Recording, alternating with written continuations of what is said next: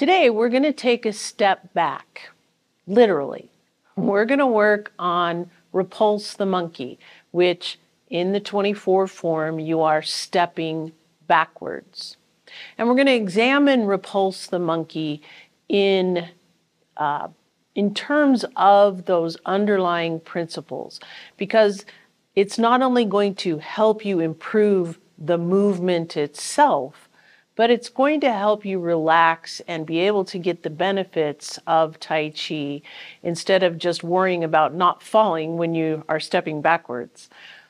So let's look at the very first underlying principle is rotation.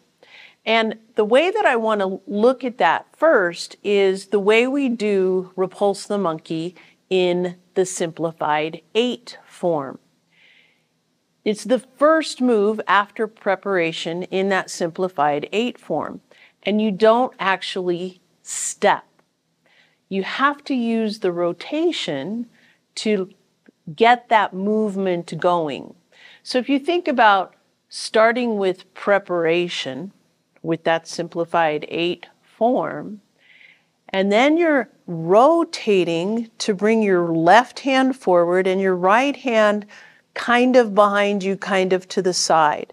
But notice that my torso is now rotating on a 45-degree angle, even though my feet are not moving. So if we do that preparation, and then rotating here to start the movement, and then as I bring that right hand up and over, and I rotate again, that pulls that left hand back and allows that right hand to come forward more. So if you just do your Repulse the Monkey as if you're doing the simplified 8 form and just focus on this rotation, even though your feet are not moving, that's going to help you start to understand how Repulse the Monkey is really supposed to feel. Let's do just the feet, stepping backwards. Bring your left foot forward. Again, think about having your body on a 45-degree angle. If you think about front of the room is straight on, you want to be at a 45-degree angle. When you step back, don't step right behind your right foot here. Your left foot is the one that's moving. Step a little bit behind and a little bit to the left. And then pivot on the balls of your feet, or I pivot on the ball of my foot. And you just pivot as you step backwards. Obviously, the shoes make a big difference in the pivoting.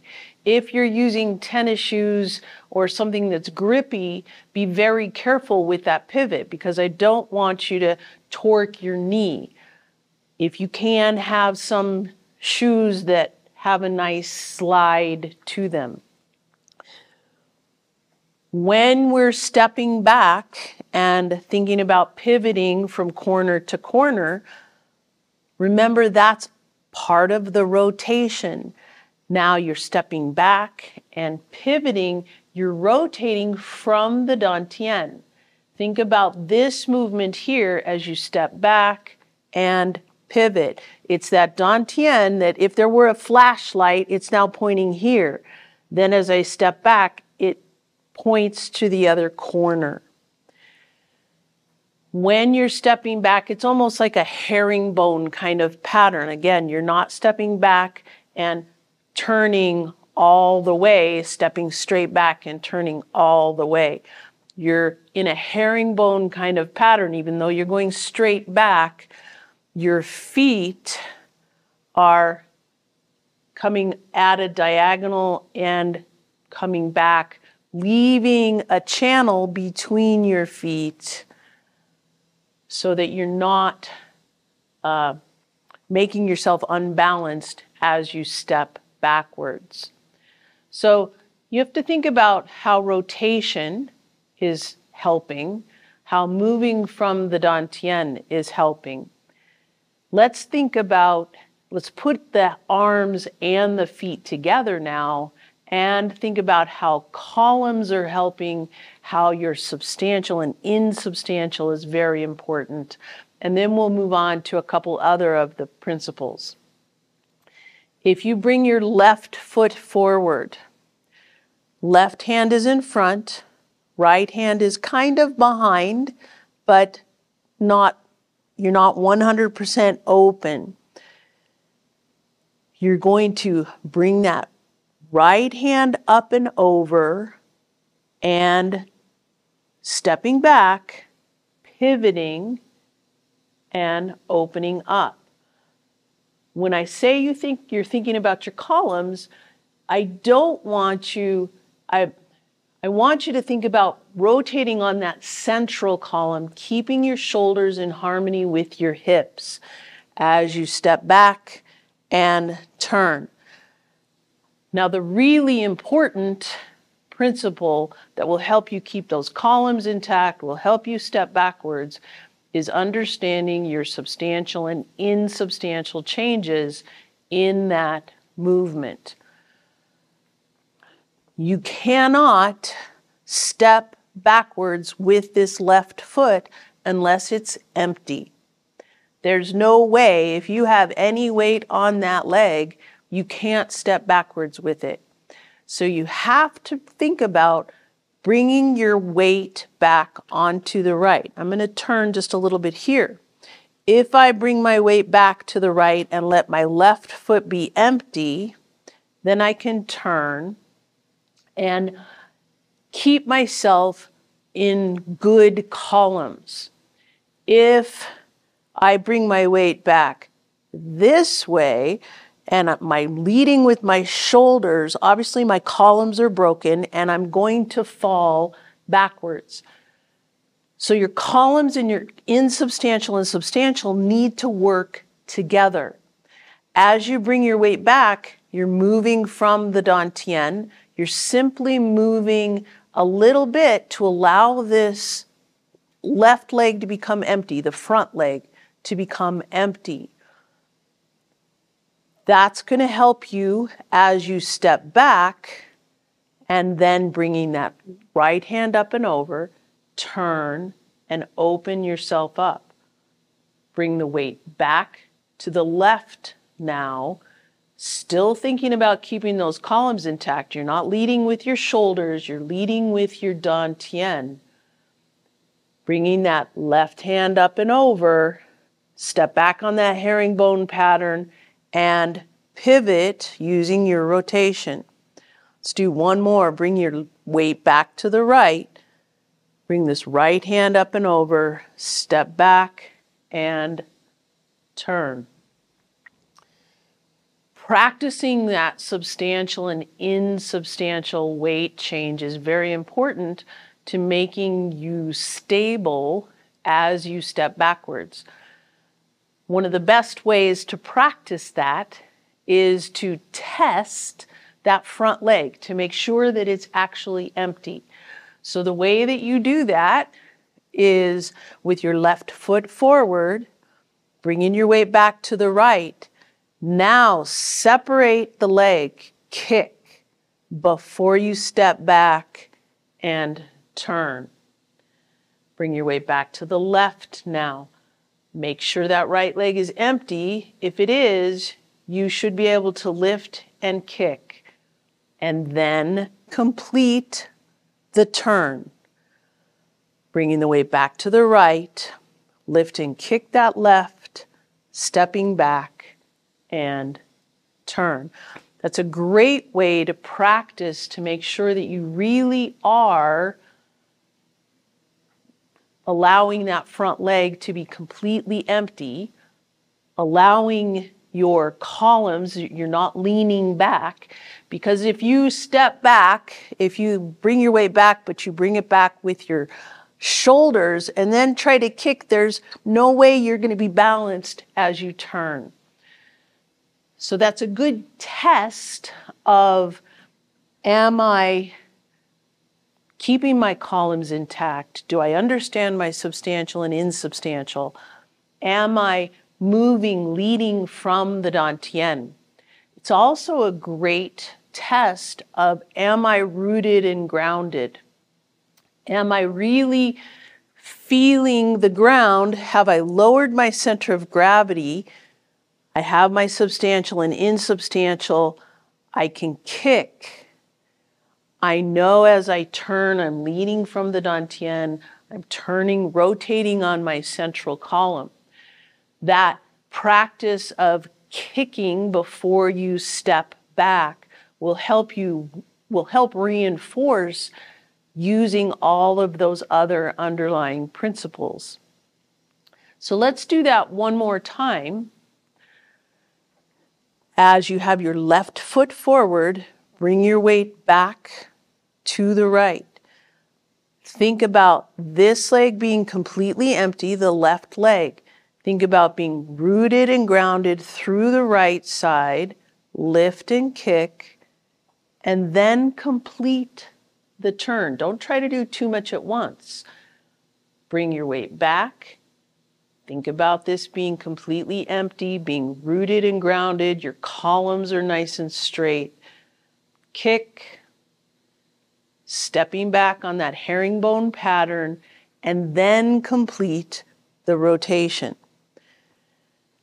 Sometimes of course, we want to make it fluid. We want to make it graceful and keep that motion going. That's where we're headed as we practice.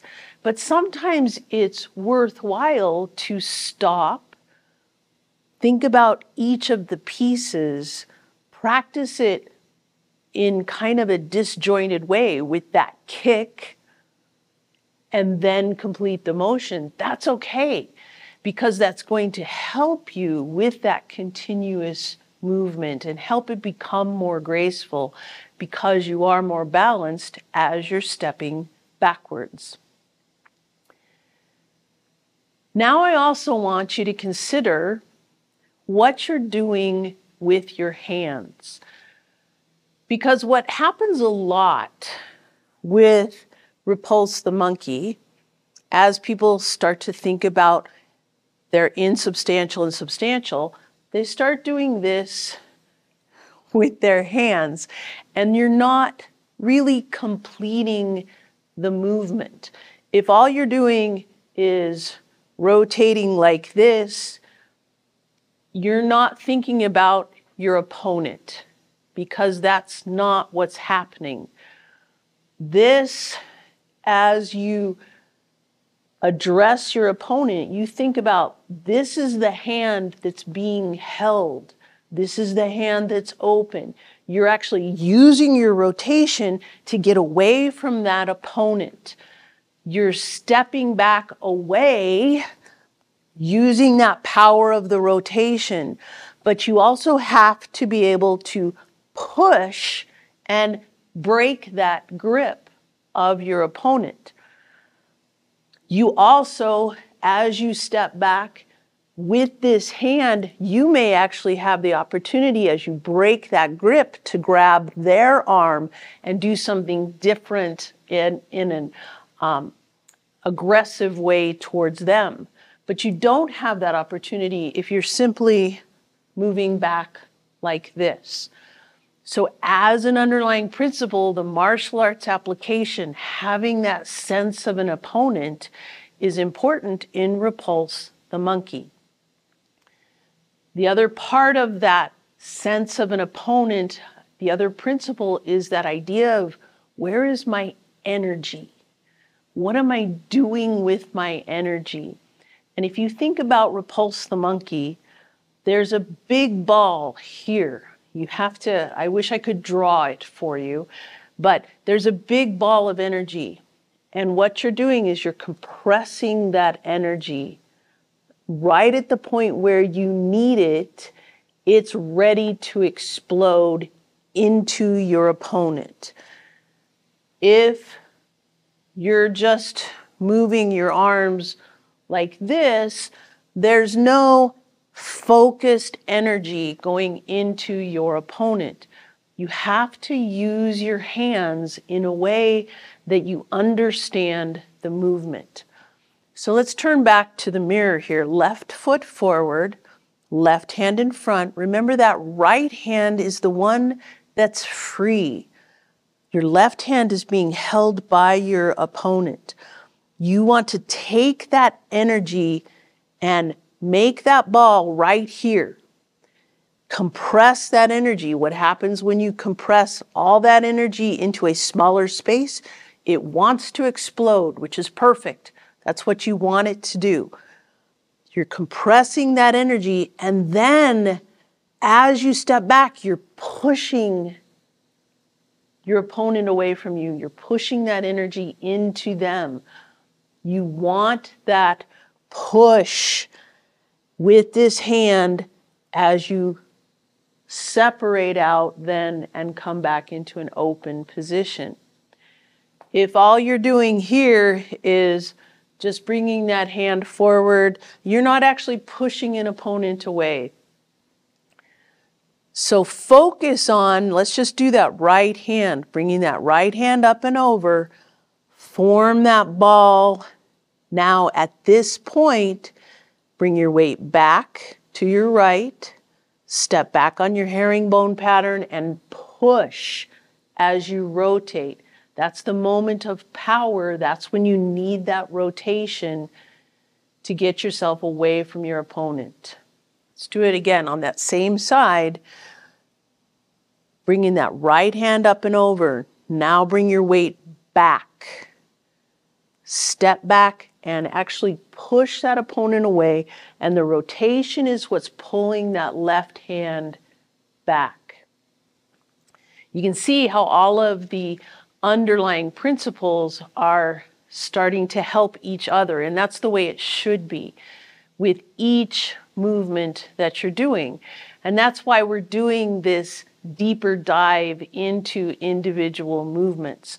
I want you to understand the really important features of each movement and not just get into a habit of just flowing through the movement because it feels good, which is, we want Tai Chi to feel good, but you also have to apply those principles so that you're understanding really why you're doing what you're doing.